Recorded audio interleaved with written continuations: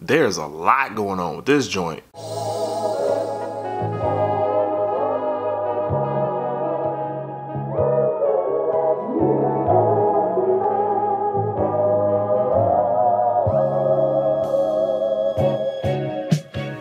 YouTube family, what up though? If you didn't know, I'm DJ Swavor, and this is another episode of Ottoman Box Openings. If you haven't already, go ahead and hit that subscribe button right now, and make sure you hit the bell button next to the subscribe button so when I post something on YouTube, you get it first. Also, if you haven't already, be sure you're giving the kid a follow on all the major social media platforms. On this episode, we're going to be taking a look at a fire Nike retro sneaker that is finally hitting the market here in the US. The sneaker I'm talking about is the midnight colorway of the Nike Air Max Deluxe Retro. The weird thing about this release is that even though it's a retro of a super dope sneaker from back in the day, Nike hasn't really built a lot of hype around this silhouette. And that leads me directly into my question for this video. Has the Air Max line altogether lost its appeal to the masses? And my answer to that question is hell yeah, bruh. Besides the pair of Air Max 1s, maybe your Gundam Air Max 98s, or the Sean Wotherspoon 97 1s, what other Nike Air Max sneaker has really garnered any hype?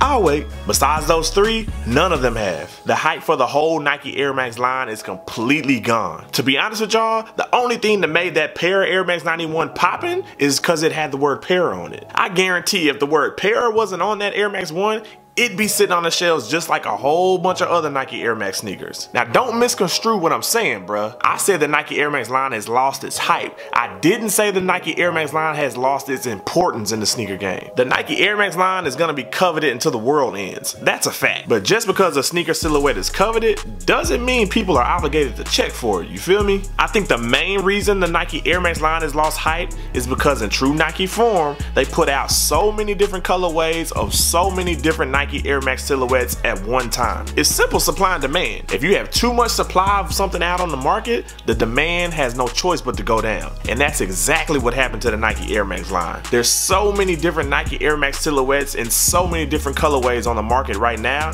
that the demand for it just doesn't exist. And quite frankly, that's probably the reason why there's absolutely no hype at all around this brand new Nike Air Max Deluxe Retro. But of course, I want to know what y'all think about the Nike Air Max line. Hit that comment section up right now and let me know your opinion on if you think the Nike Air Max line has completely lost its hype. Let me know if you agree with me and my opinion on the state of the Air Max. Or let me know if you think what I'm saying is complete madness. Hit that comment section up right now and let me know what you feel about this topic. While y'all are hitting the comment section up, let's go ahead and take a look at these dope sneakers.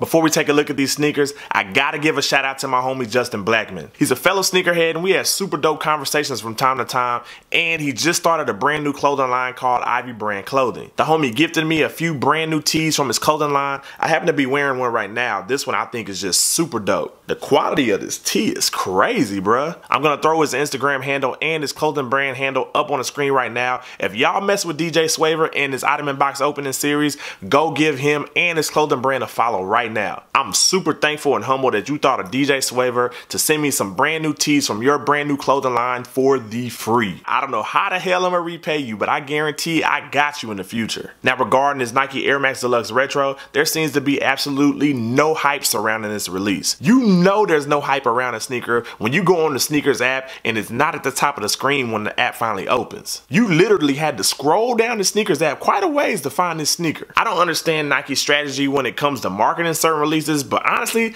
I don't care. I was able to get my hands on this Nike Air Max Deluxe early. We got it right here on this Ottoman, so without further ado, let's go ahead and take a look at it right now.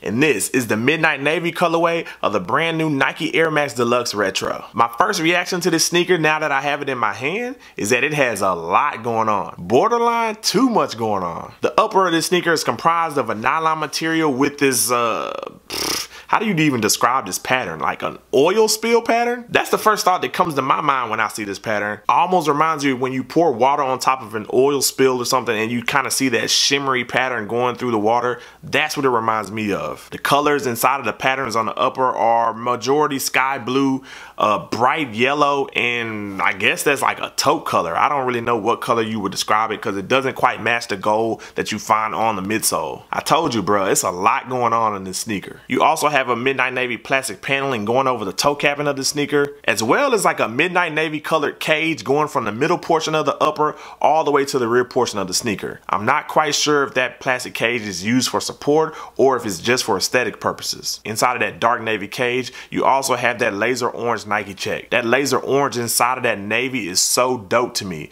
I feel like you'll be able to see that Nike check from a mile away. Going into the rear portion of the sneaker, the ankle wrapping portion of the rear is almost comprised of the same material you would find on a Foamposite sneaker. It's even in that same super classic eggplant color that you find on Foamposites. You also have a yellow paneling in that same Foamposite material that you find sitting on top of that midnight navy cage. The inside of the sneaker completely mirrors the outside. You have that same oil light pattern that you find on this nylon upper. I really don't know how else you would describe that pattern on the upper, but whatever, bruh. You also have that same midnight navy plastic cage going from the middle portion of the upper all the way to the rear portion of the sneaker. The sneaker only came with one pair of navy laces, but I think those laces go perfectly with the colors of the sneaker. The tongue in the sneaker has the same pattern that you found on the majority of the upper. It also has a plastic paneling sitting on top of the tongue with the laser orange Nike check sitting on top of the plastic. I don't know if this video can really show you the difference, but the inside of this sneaker is not the normal inside of a sneaker that you would find on a Nike Air Max sneaker. The inside of this sneaker is comprised of almost like terry cloth, very furry and soft to the touch. But I'm telling y'all this right now, if you decide to wear white socks with this sneaker, you're gonna have cotton balls all inside of this material. This material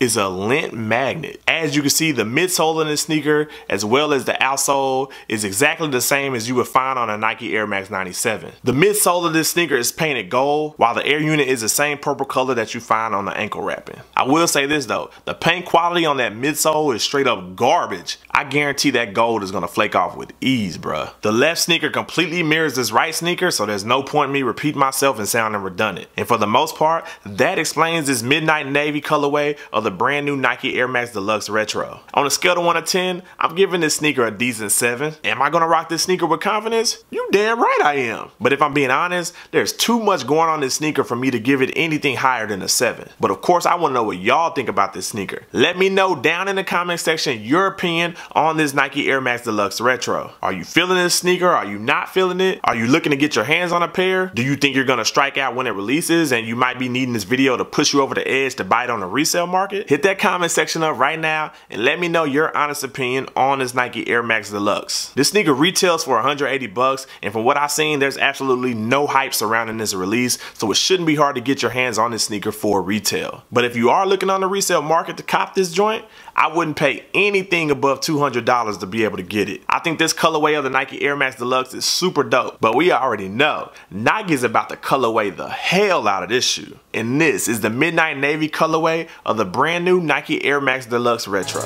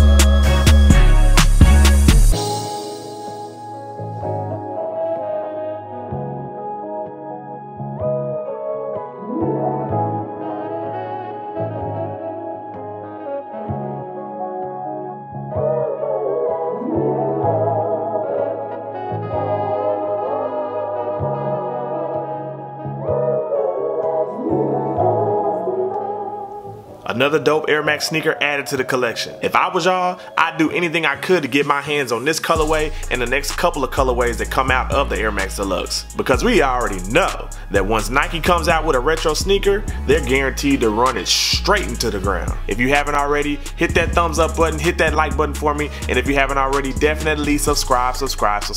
And when you subscribe, be sure to hit that bell button next to the subscribe button so when I post something on YouTube, you get it first. Once again, I am DJ Swavor. This was another episode of Ottoman Box Openings, and until next time, peace.